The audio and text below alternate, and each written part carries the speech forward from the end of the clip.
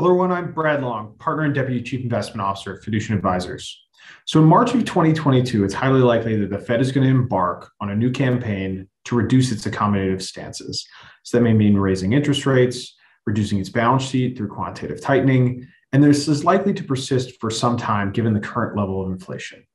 So reducing those accommodative stances has a material influence on many asset classes, notably fixed income.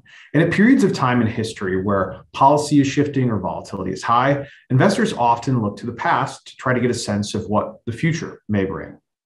So to do this, we looked at the following graph since 1984, looking at 7 different interest rate cycles. And as you can see, during these periods of time, there's various returns or changes in interest rates, but on average, broad fixed income indices returned a positive 3.9% across the last 7 rate rising cycles. Now, many would look at this information and say, okay, perhaps the secular headwinds of fixed income aren't as great as we would presume them to be. In this instance, we actually think the analog of history is a pretty poor indicator of the future. And why is that? Let's look through the prism of the present. Current yields are an incredibly important component to future fixed income returns. In fact, looking at this chart, we've mapped the 10-year Treasury yield on top of the subsequent 10-year return for the Bloomberg Barclays Agg. And you can see that these two figures are very much interrelated to one another. In fact, they're 94% correlated. Now, what does that mean? Well, my best guess for my future return of my portfolio, fixed income portfolio, should start with the current yield. So let's take a look at history one more time, but let's add one additional component, the starting yield to worst.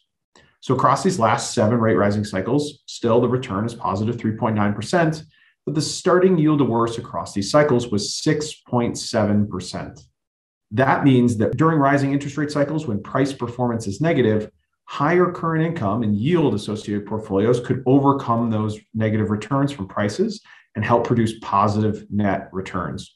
We do not enjoy the luxury of high current yields today in portfolios. And so we think this current environment we're in, additionally with potentially for higher inflation, means real returns, nominal returns, less inflation, are going to be challenged within fixed income. Now, does that mean my fixed income portfolio should be removed or left for dead? Absolutely not. We think fixed income can play a critical role in diversification, given most investors can't bear the full brunt of market volatility on a day-to-day basis.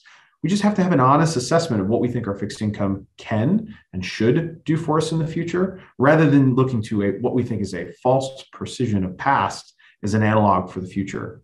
Now, should you have any other questions around what the Fed is doing, rising interest rates, or potential ways to influence your portfolio to combat these future concerns, please look at our website or reach out to us. We're always happy to help. Thanks so much.